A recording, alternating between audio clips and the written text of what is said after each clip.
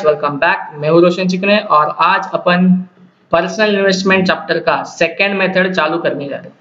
First method हमने already पूरा का पूरा खत्म कर दिया है, उसमें से 5-6 क्वेश्चन भी सॉल्व कर लिए। बहुत अच्छे क्वेश्चन थे। एक क्वेश्चन में बेसिक क्वेश्चन किया, उसके बाद कुछ एक मार्केट प्राइस का कैसे क्वेश्चन सॉल्व करना वो देखा है। फिर जाके मैंने एक मल्टीपल एग्जाम क्वेश्चन हमने किया था जिसमें 2 परचेज 2 सेल्स के ट्रांजेक्शन भी देख लिए थे, प्लस एक ओपनिंग बैलेंस वाला क्वेश्चन देख लिया है, फिर एक ब्रोकरेज वाला भी क्वेश्चन देख लिया है। ये सब क्वेश्चंस अगर याद आते हैं तो ओके, तो ऐसे एक क्वेश्चन हमने सब कर लिए थे।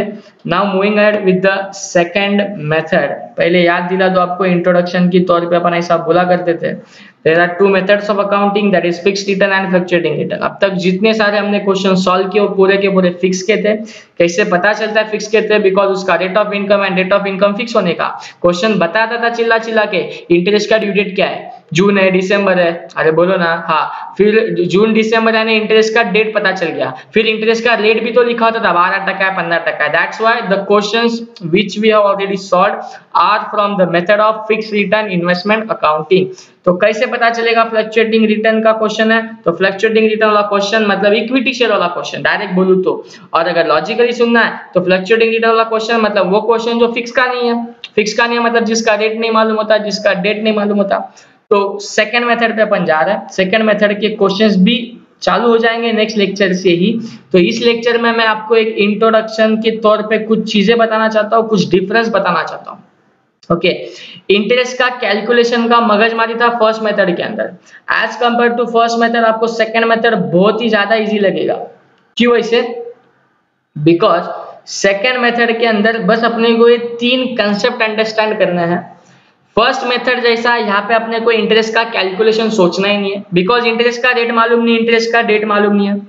वहां पे क्या होता था, एक शॉर्टकट में मैं ये स्टोरी याद दिला दूं तो ये बंदे थे मालूम है, PQRST, याद आना ही चाहिए यार, बोलो फटाफट बोलो। मिस्टर पी जब भी क्यू को अपना इन्वेस्टमेंट बेचता था तभी क्या बोलता था कि मैंने 2 महीने तक इन्वेस्टमेंट मेरे पास रखा है, तो 2 महीने तक मैं रखा है तो मेरे को मेरे होल्डिंग का इंटरेस्ट दे, क्योंकि तुझे बाद में कंफर्म है कंपनी से मिलेगा। अरे याद ही क्या।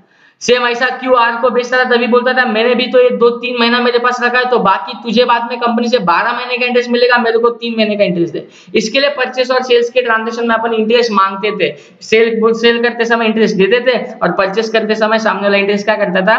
पे करता था।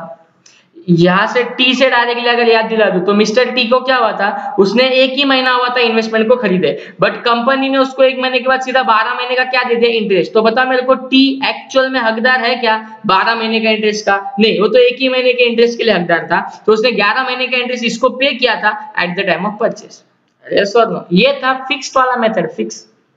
मैं बोलता हूँ फ्लक्चुएटिंग में ऐसा रामायण नहीं रहेगा। क्यों नहीं रहेगा फ्लक्चुएटिंग के अंदर? बिकॉज फ्लक्चुएटिंग मेथड के अंदर अपने को मालूम नहीं होता है कि कंपनी कभी इंटरेस्ट देने वाली है। 12 महीने में देगी, 15 महीने में देगी, 20 महीने में देगी, 2 साल में देगी, 8 महीना देगी, क्या रेट से देगी वो भी मालूम नहीं रहेगा। तो लॉजिकली बोलूं तो PQRS ये चारों बंदे आपस में कभी एक दूसरे से इंटरेस्ट के तौर पे रिटर्न मांग ही नहीं सकते। बिकॉज मांगे तो क्या परसेंट पे मांगे, कितने महीने का मांगे? अरे समझ में आ रहा है क्या? हाँ, तो इसके लिए फ्लक्चुएटिंग रिटर्न का क्वेश्चन सिंपल बन जाता है। बिकॉज सबसे डिफिकल्ट कैलकुलेशन, इंटरेस्ट कैलकुलेशन जो हर बार करना पड़ता था फिक्स वाले मेथड में, वो नहीं करना पड़ेगा। तो नहीं करना पड़ेगा तो क्वेश्चन सिंपल बनेगा। क्वेश्चन चालू होते तुम खुद बोलोगे यार सिंपलेस्ट क्वेश्चन है, बट कुछ चीजें कॉलम वॉलम सेम रहेगा, क्वेश्चन का पैटर्न सेम रहेगा, ट्रांजेक्शन दे देंगे, सॉल्यूशन में कॉलम भी सेम बनाना है, एक कॉलम का सिर्फ नाम चेंज होने वाला है। और ये कुछ 3 नए कंसेप्ट जो तुम्हारे सामने रखा है, इसको अच्छे से सुनना, क्योंकि ये नेक्स्ट क्वेश्चन जब भी मैं सॉल्व करूंगा इस मेथड वाला तो भी बहुत ज्यादा काम आने वाला है। तभी ऐसा मत बोलना ये इधर क्यों लिखा हुआ उधर क्यों लिखा। ओके, तो सबसे पहले मैं एक चीज बोलना चाहता हूं, that is bonus share. Right hand side में देख रहे हो तो बोनस शेयर। बोनस शेयर मतलब क्या होता है? The shares which are get at the free of cost.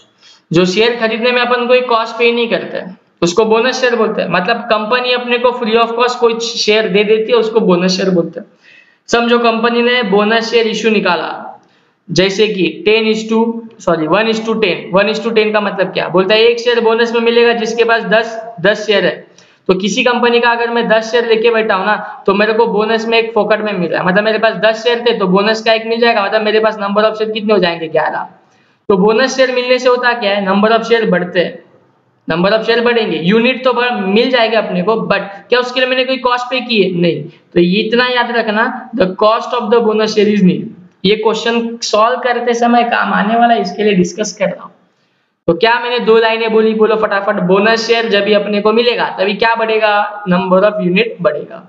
और बोनस शेयर की कॉस्ट क्या होती है? नील होती है। बस this is all about bonus share. इतना ही तुम लोग को 2 लाइनें खाली याद रखनी है। बाकी ज्यादा डिफिकल्ट, ज्यादा मैं और स्ट्रेच आउट नहीं करना चाहता हूँ कंसेप्ट को। जितना क्वेश्चन रिलेटेड इंपॉर्टेंट है उतना बोल देता हूँ। I hope it is clear to all of you what is bonus share. Now moving ahead, what is right share? Right share क्या होता है? तो कुछ शेयर, ये सब टाइप ऑफ शेयर्स है। बोनस शेयर मतलब बोनस में मिलता है, यानी फ्री ऑफ कॉस्ट मिलता है। शेयर्स, इन शेयर्स को राइट शेयर इसके लिए बोला जाता है बिकॉज ये शेयर्स मिलते ही है विथ सर्टेन राइट्स। तो ये कुछ राइट्स के साथ अपने को शेयर मिलते हैं, शेयर होल्डर को कंपनी अलॉट करती है ये शेयर्स, और उसके साथ उनको कुछ राइट्स भी अलॉट करते हैं। That's why this shares are called as right shares. 2 important rights है जो मुझे अकाउंटिंग पर्सपेक्टिव से बात करना है, तो मैं ऐसा बोलूंगा सीधा अकाउंटिंग सॉल्व करने के लिए। राइट शेयर्स आर दो shares which we get with 2 rights. Okay, 2 rights मिलते हैं राइट शेयर्स के साथ।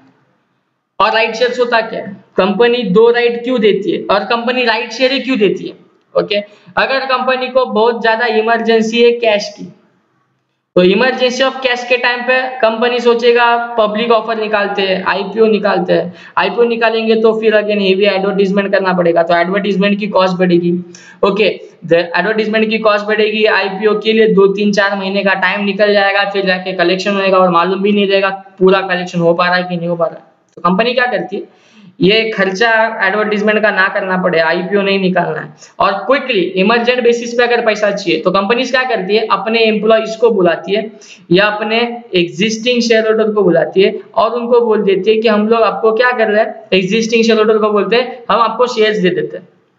तो एग्जिस्टिंग शेयर होल्डर क्या बोलता है, मैं शेयर क्यों खरीदूंगा, मेरे पास ऑलरेडी शेयर्स है, मैं आज खरीदूंगा। कंपनी को रिक्वायरमेंट इसके लिए कंपनी दे रही है ना, लेकिन वो तो पर्सनल, वो हर एक बंदे के ऊपर डिपेंड करता है ना कि उसको खरीदना कि नहीं करना है। कंपनी थोड़ी ना जबरदस्ती कर सकती है, नहीं, जरूर नहीं कर सकती। तो कंपनी क्या बोलती है, मार्केट में अपना शेयर खरीदने जाओगे ना 1000 में मिलता है, बट ये जो हम लोग आज शेयर इमरजेंट बेसिस पे इशू कर रहे हैं for the purpose of cash, तो अगर आज तुम हम लोग से राइट शेयर खरीदोगे, राइट शेयर, तो ये 1000 का शेयर तेरे को सिर्फ 400 में मिलेगा।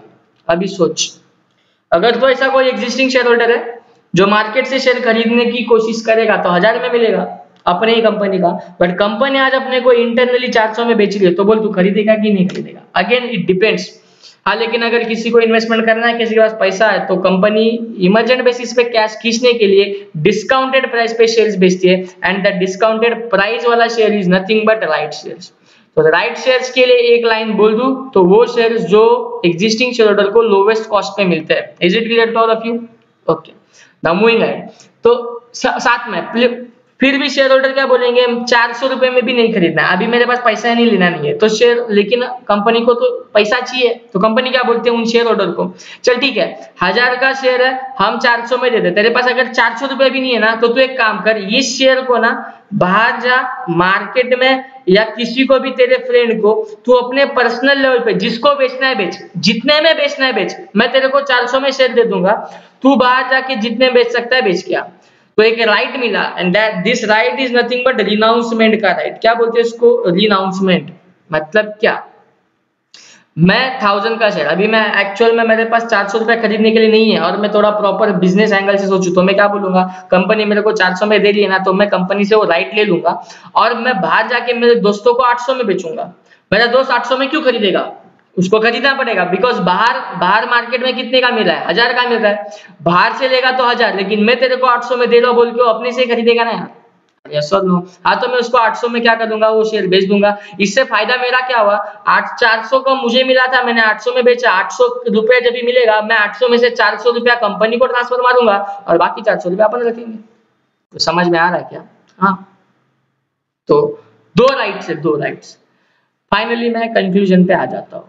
राइट शेयर मतलब लोवेस्ट कॉस्ट पे मिलता है, समझा, क्यों मिलता है, कैसे मिलता है, क्या सिचुएशन पे मिलता है। नाउ कौन से 2 राइट मिलते हैं, तो एक राइट मिलता है बाय, मतलब तू खुद खरीद, या रीनाउंस कर, रीनाउंस मतलब तू नहीं खरीदना चाहता तो तू अपने ब्याह पे किसी और को सेल कर। Is it clear? तो ये 2 राइट के साथ अपने को क्या मिलता है, राइट शेयर मिलता है। अभी के लिए राइट शेयर के बारे में इतनी जानकारी बहुत है। तो मैंने एक बोनस शेयर बोला और मैंने एक राइट शेयर बोला, ये दो डिस्कशन हर एक क्वेश्चन में बोलूं, हर एक क्वेश्चन में ये तीनों कंसेप्ट आने वाले, इसके लिए मैं इसको अलग से डिस्कस कर रहा हूं। तो प्लीज ये जो डिस्कशन है उसको याद रखना। एंड सबसे ज्यादा important, very much important discussion of the dividend received. Dividend received के मैं डिस्कशन पे आना चाहता हूँ। क्या है डिविडेंड रिसीव्ड? अभी यहाँ पे डिविडेंड नाम ही क्यों लिखा है? मैंने बोल दिया ना, फ्लक्चुएटिंग का क्वेश्चन मतलब किसका क्वेश्चन? इक्विटी शेयर्स का क्वेश्चन। इक्विटी शेयर होल्डर को क्या इंटरेस्ट मिलता है? क्या मिलता है? डिविडेंड ही तो मिलता है ना। तो इक्विटी शेयर होल्डर को डिविडेंड मिलेगा। तो जैसे इंटरेस्ट मिलता था, तुम इन्वेस्टमेंट अकाउंट बनाते थे, इन्वेस्टमेंट अकाउंट के क्रेडिट साइड में लिखते थे बाय बैंक और इंटरेस्ट के कॉलम में अमाउंट लिखते थे। आज वैसे ही डिविडेंड कॉलम में उसका अमाउंट लिखेंगे, बट ऐसा नहीं है। डिविडेंड रिसीव्ड और इंटरेस्ट रिसीव्ड सेम नहीं है। डिविडेंड रिसीव्ड होता है ना, तो वो दो कॉलम में लिखा जाता है, एक डिविडेंड कॉलम में और एक कॉस्ट कॉलम में। तो कोई किसी को क्वेश्चन उठेगा एक ही वैल्यू दो कॉलम में लिखते हैं क्या? नहीं, बिल्कुल नहीं।